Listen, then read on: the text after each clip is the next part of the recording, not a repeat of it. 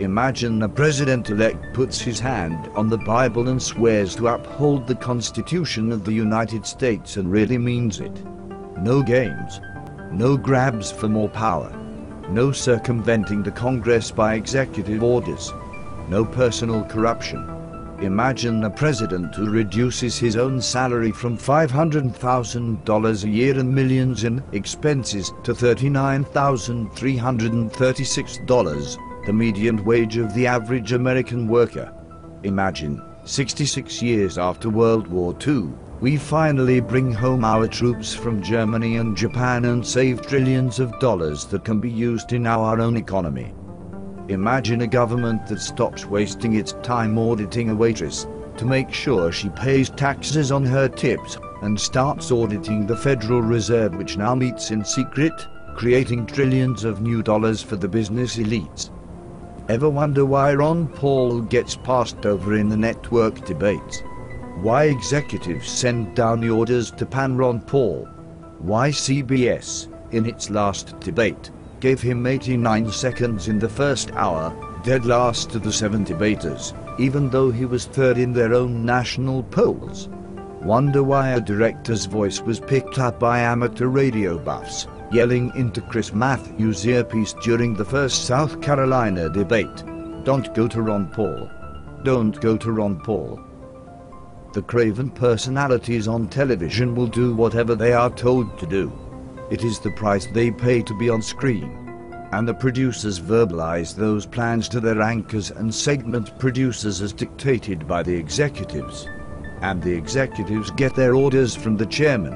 And the chairman does not want to lose the Federal Reserve, the golden goose of American elites, the gift that keeps on giving, the bank that meets in secret and can, in 1 year, dole out more newly created money than the entire accumulated national debt. It's about money. It's always about money. But people are not dumb. I should amend that to say, people will not remain dumb forever. They can sense when something is wrong. And they become aroused and curious when their own interests are threatened. And they can get smart in a hurry. They have lost the value of their homes and savings, and now they are losing their jobs, and they are hearing about trillions going to banks and corporations that are moving all of their money overseas, and they are reading and Googling, and some of them have found Dr. Ron Paul.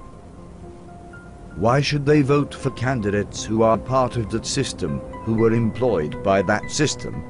Why vote for someone who was paid money to protect that system when there is a candidate who warned of the coming economic crisis, on the record, in congressional testimony, 10 years before it happened? Even Ronald Reagan's Justice Department declared waterboarding was torture, and they sentenced a sheriff to 10 years in prison for doing it.